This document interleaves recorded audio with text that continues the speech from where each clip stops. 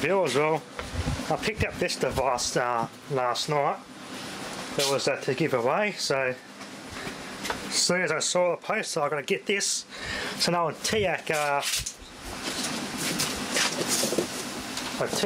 stereo system, HiFi unit from the mid 80s. The guy has had it for 30 years. He bought this. From Ballarat in 1985, which he paid $2 grand for it. Had a CD player and a record player, but apparently, unfortunately, they buggered up. There's this braking plate here. It's not actually a button. It goes here. It broke off, but I'm going to fix that. That's only cosmetic. That's alright. I can fix that. Got a tape deck. One side's auto reverse or logic control. Needs a really good clean.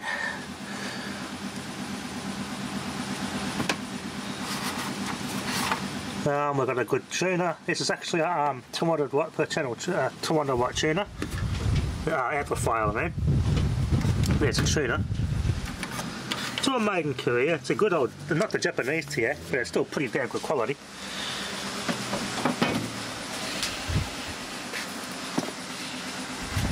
It's a shame the CD player when the record player broke it up and it flew about years ago, but most of it's still here anyway. It's all just plugs in here. There's the 3 component systems here that are actually linked together anyway. There was no other component that linked through this cable, so it's all original here. I've got a I could just use a Blu-ray player instead of an ordinary CD player.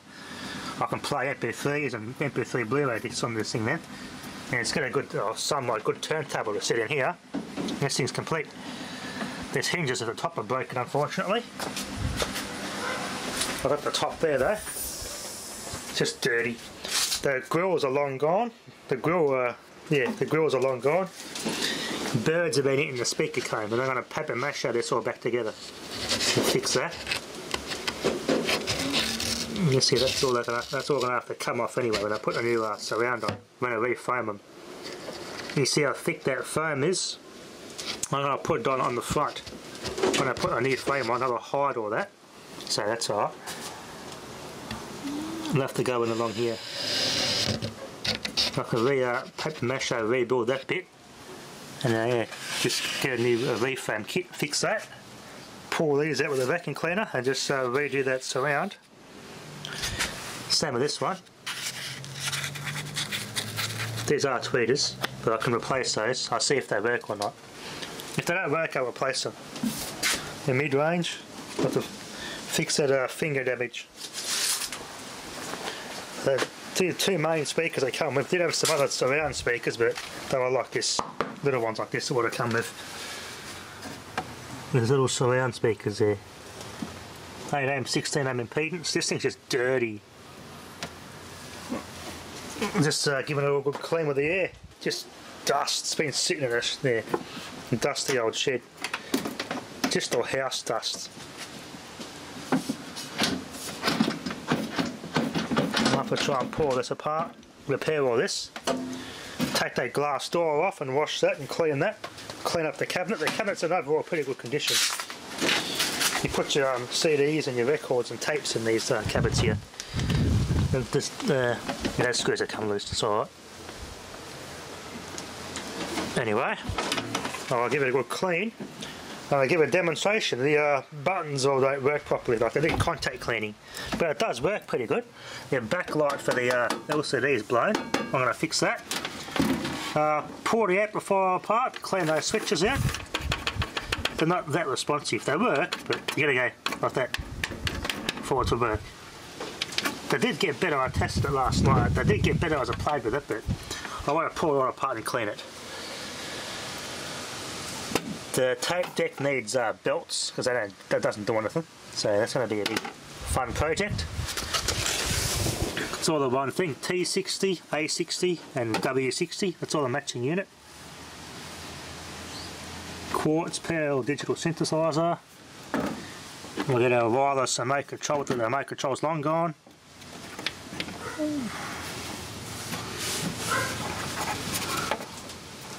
Yeah, like I said, and a playback only deck with reverse direction. I can see the motor there. The belt looks alright, but I don't know what the rest of it looks like. But that belt would be loose anyway. But yeah, it's a good type to the head. It's a 4-track head too. 4-track head auto reversing deck. Good decks then. With a nice little head there. The pinch rollers look all in good condition. Just dirty. I'm not going to play a cassette in it, it's just too dirty. Anyway, let's get this thing all apart and give it a good clean. Have a look inside. Just clean it all out, and those speakers will work like that. The surrounds are mostly intact. Yeah. I got the other kit, the Taiwan speakers are the same size woofers, so I'll just get that part number off that and order the same kit I use for that, which will fit these woofers. 1.5 inch size voice coil too. Anyway, let's get this thing apart so we can clean it all out and repair it. Some records, so it's mostly clean. They're a bit dirty. The outsides are dirty. It's lucky they were mostly covered. I'll have to clean those really good before I use any of those on my good turntables. You can see just how dirty this thing is. Oh my god, it's filthy. It's a really good clean.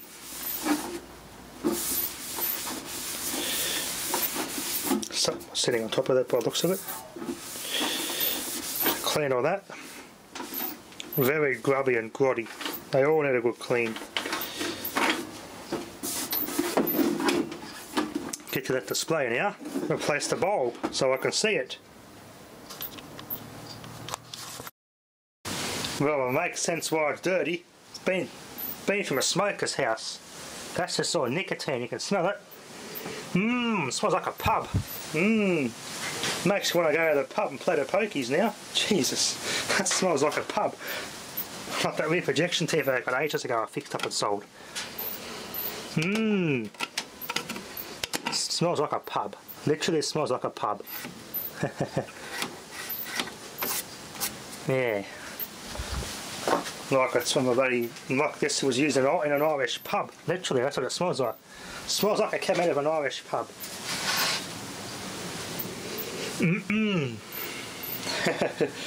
Let's get this cover off this amp. I've got to clean this.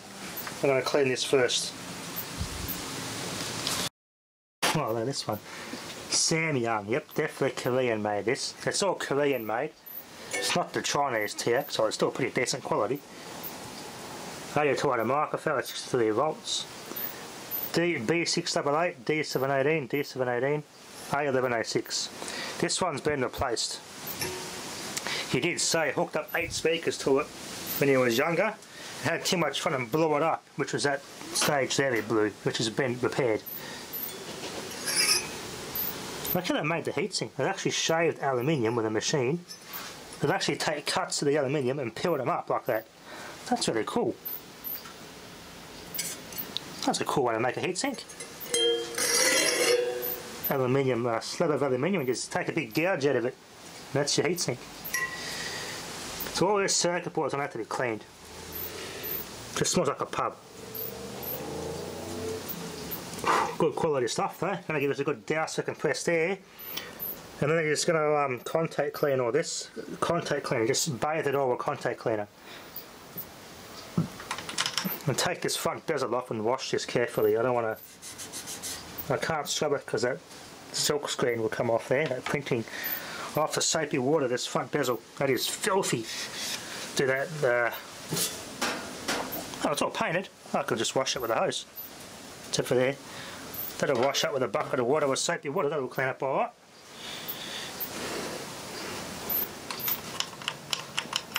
Momentarily. This heatsink just smells of a pub. All that stuff there. Not bad though. Not as bad as I thought it was going to be. Yeah, so all that to be cleaned. This is just for your tape deck and your tuner. That basically sends the remote signals to those 2 units there. That's what these cables do. Everything else, they're not necessary anyway, because the remote's long gone for this thing.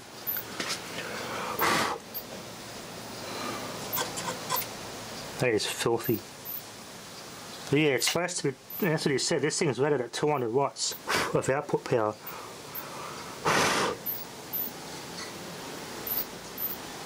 Which, yeah, they're pretty same chips used in AV receivers you get now. AV surround receivers use those for amplifier chips, which is actually good because I was thinking this would be just 2 STK output modules, which is even better. It's a good amp.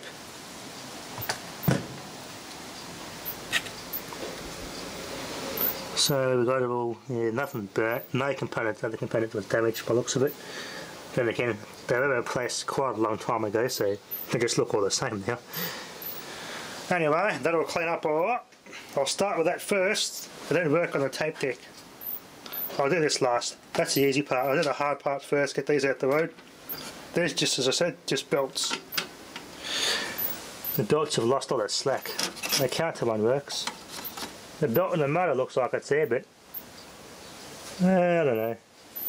I don't know how well it works, so I'll pull the cover off and just have an inspection in there. See what she looks like. I'll often do the same with this, take the front bezel off, clean it. Oh yeah, it's dirty. DC integrated stereo amplifier, use your surround, turn your speakers off, bass and treble.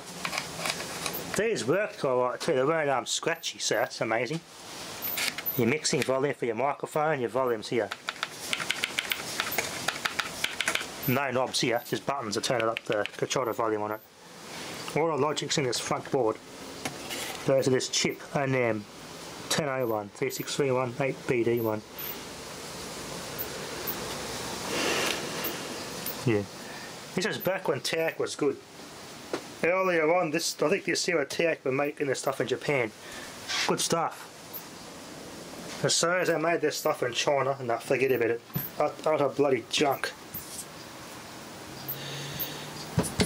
This, there was a professional part of Teac, Teac, which made high-end tape decks. Which I think they released a new one, but it's just Chinese junk. Anyway, waffle.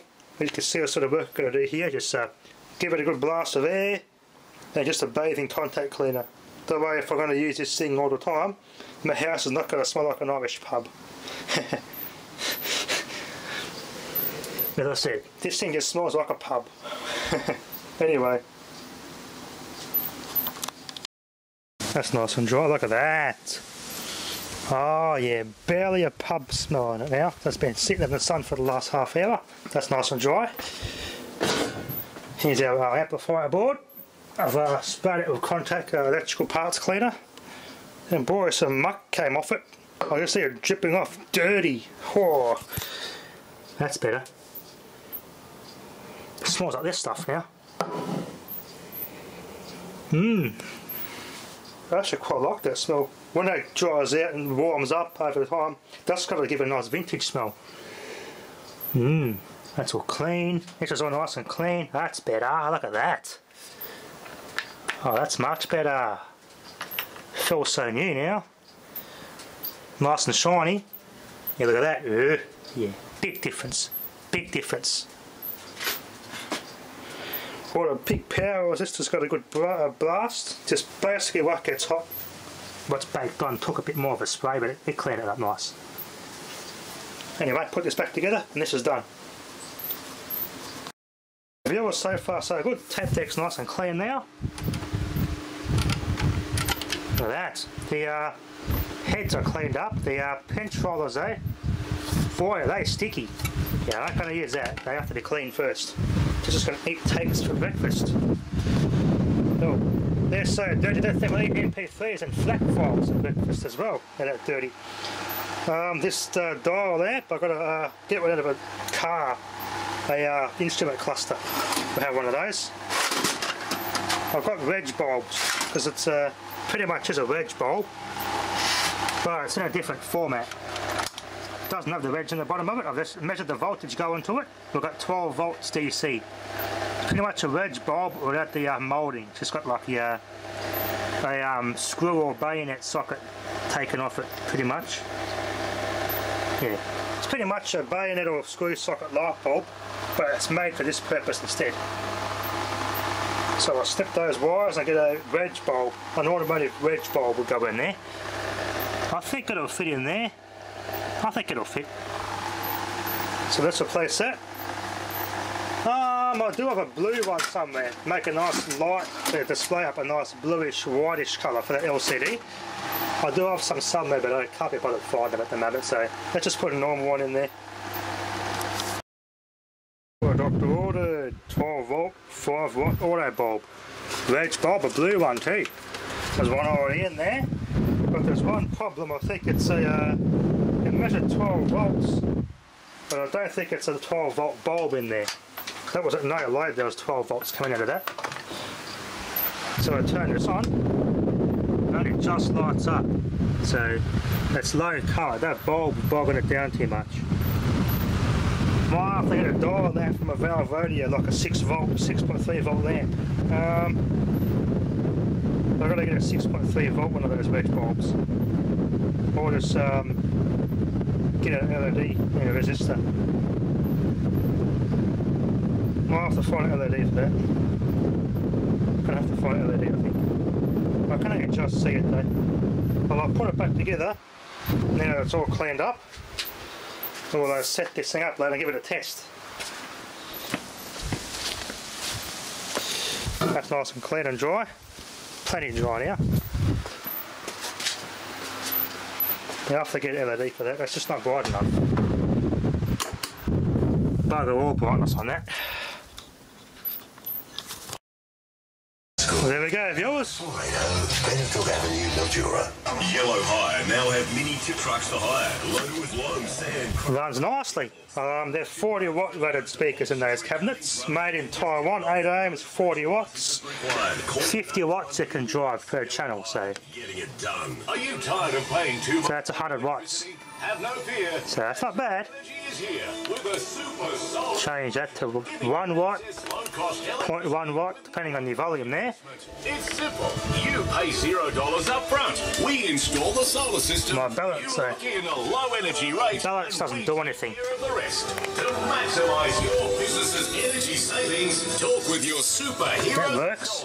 Visit maximumenergy.com.au. It's Tyre Power's massive Easter sale with more great deals on big brand tyres. At Tyre Power, you'll get the power of our giant giveaway on Toyota. Might just be the way I hooked it up on a tuner. We'll give you one free on a great. It does work, it's just how I hooked it up. That's right, buy 3 and get 1 free on selected Tyre tyres at Tyre Power. Conditions apply. See website or in-store for details. Tyre Power's massive Easter sale is now on. Visit Tyre Power. Yeah, need to get a big bulb, a bigger bulb. I can't even see what it says. Operator.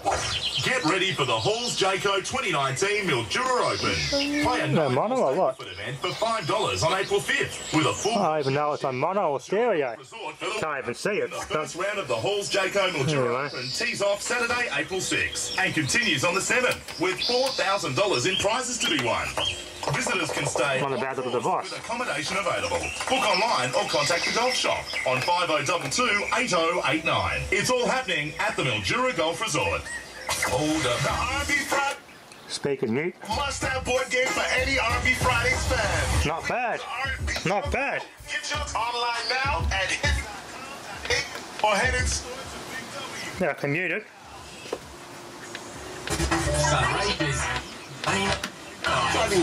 Put it in. Like that, and it works. It's a bit touchy. I did plug all my wires, and I'm pretty damn sure I did.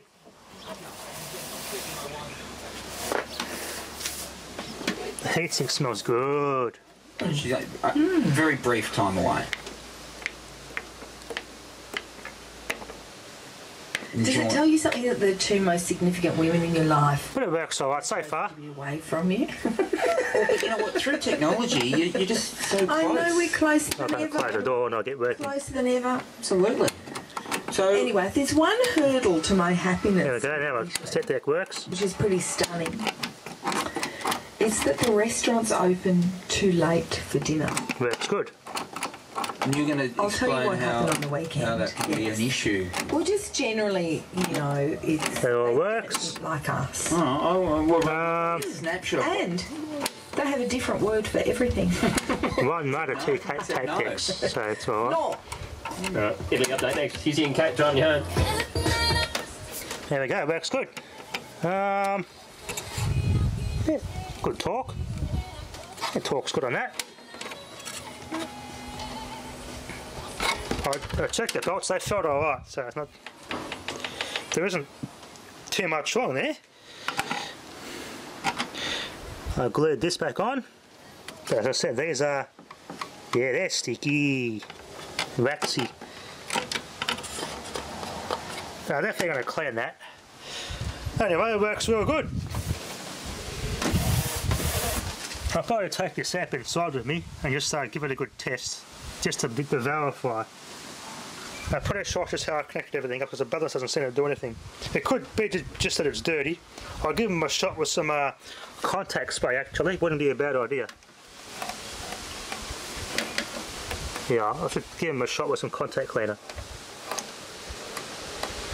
That would do it a lot of good actually. Anyway, that's a good work, a good sounding speakers despite the buggered surrounds, but I'm going to clean these up, then I'll go order my refoam kit and get these refoamed. Simple job to do, easy to do. Bit of paper mache work and some, I mean it's not as bad, so I can easily fix that. Clean the cones right up. That'll clean up, that will clean up good. Mid-range and high range and low range are all working. Try my right ear. Sometimes my right ear can pick up more sensitivity than the left ear. Yeah, they're both working. They're all working on all speakers. What I'm going to have to do, as I said, run a bit of water, a bit of hot glue just around that rim. I'll give it a go with some paper mache, I reckon. Since they still work, I'm going to try and repair that. They'll still work fine, it's not going to rattle, but just for cosmetic purposes. I'll try. It's not going to look too good, but just to sort of hold together. Since they still work, if I really want to go, I'll just go to next time when I go to Taiwan again, just get the same speakers here, replace them. The factory in Taiwan are the last speakers from, my last readers. The speaker manufacturer workshop. I'll just get the spec those up, size and spec, take it with me when I go there, order them over there, directly over from the factory. Yeah, that's a bit fun, but I can fix that. As I said, I can fix that. Glue it back together, it still works. I'm missing the top one of these, but I'll probably make up my own speaker glues anyway. But I'll clean this cabinet up, fix those hinges. This cabinet needs a really good clean. Anyway, it's come up quite well. Thanks for watching.